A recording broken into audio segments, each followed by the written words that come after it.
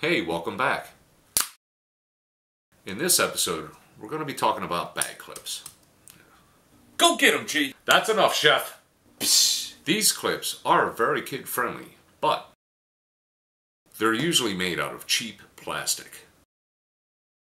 They're not durable, and they are going to break. They're overpriced. And I had to borrow these because I don't work with this crap. Now, let's save money. Talk to me. I use binder clips. The last time that I checked, a box of 10 was only $4, medium size. They're made out of steel, they're very durable, which helps us save money on food cost. And unless you do something horribly wrong, they're gonna last for many years. They're really easy to work with, but just make sure your hands are dry so they don't go flying across the room. Now take the sides and fold them to the center. Gently squeeze out some air, roll it, clip it, and you're done. So am I. Cheers.